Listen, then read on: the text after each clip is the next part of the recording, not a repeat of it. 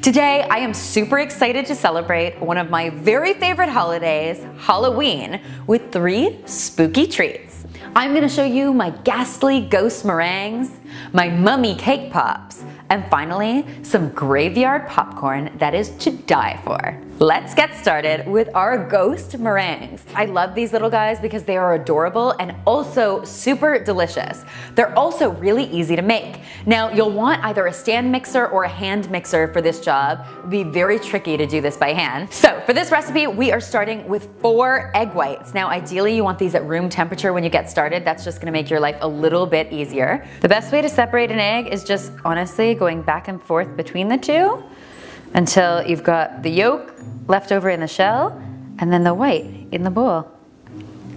Don't throw your yolks away. They are delicious for so many things, especially one of my very favorite things in the world, hollandaise sauce for eggs benedict. But on to our meringues. So we're gonna put our egg whites into the bowl of our stand mixer, and using the whisk attachment, we're gonna start to get these frothing.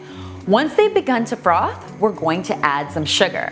We're adding 1 cup of sugar to 4 egg whites. But the real secret to a successful meringue is actually cream of tartar. Now you can find this in your baking section or at your bulk food store. We're adding ½ a teaspoon, and this just really helps those egg whites set up beautifully. What we're looking for are stiff peaks to form. And you say a special thank you to your stand mixer.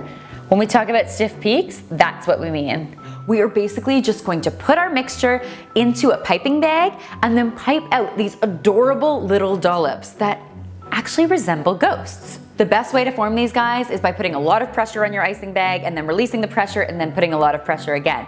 That's how we form these sort of staged little designs. Once you've got your adorable little ghosts formed, you're going to put these in the oven at 225 for between 40 and 50 minutes. You want to keep a really good eye on these guys because you don't want them to brown and lose their ghost-like appearance. Once they've cooled completely, you can use some black decorating gel to create little faces on them and make them extra spooky. I absolutely love these little guys. They're super adorable and of course, totally delicious. Next up, we are going to be tackling our no-bake mummy cake pops. The base for these beauties is Oreo cookie, so you know they're going to be delicious. So in my food processor, I have about 20 to 25 Oreo cookies, and to that I'm going to add some room temperature cream cheese. I'm going to blitz this all together and then roll the dough into small balls. The other important thing is don't use just the cookie crumbles. I know you can buy the cookie crumbles, but because we're not adding any sugar to this, you really need the cream filling to make this as delicious as it's going to end up being. Put those in the freezer for 20 to 30 minutes. While those guys are freezing, we're going to start melting our coating. Now, I'm using these handy white chocolate baking melts. These are super simple to work with, which is excellent because chocolate can be a little bit fickle. Now you want to melt these slowly and just keep mixing away until they're fully melted. Once your cake pops have had a chance to firm up in the freezer, you're going to take them out and then insert a stick or a straw into each of them. Then we're going to take our cake pop and place it into our bowl of melted chocolate. And we want to make sure we get the whole thing covered really beautifully.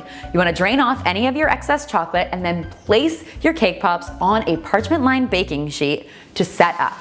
Once they've set up, you can create your mummy lines. So basically I'm just taking my spatula and then just creating a little bit of ridge texture along the surface. We call this the mummification of our cake pops. Once these have set completely, after about an hour, you can create adorable little faces on them using the same black decorating gel that I used with the ghosts. How cute are these? Oh, and did I mention, they are super tasty too. Finally, it's time to make our graveyard popcorn. I love this stuff because it's super simple to make and it's also super delicious. I've got some plain popcorn standing by on a parchment-lined baking sheet. In my food processor, I've got some Oreo cookies standing by. I'm gonna give those a good pulse until I get them quite fine. And then, over my double boiler, I'm going to melt more white chocolate. I'm gonna drizzle on the white chocolate and then top it with these beautiful cookie crumbs. And basically what you end up with is cookies and cream popcorn that you and your guests will be dying to eat. How fun are these recipes? All 3 of these tasty treats are perfect for a Halloween party.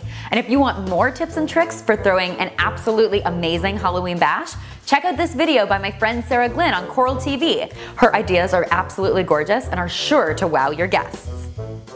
Thank you guys so much for watching. I hope you have a safe and spooky Halloween. And of course, be sure to subscribe to The Domestic Geek for lots more deliciousness just like this.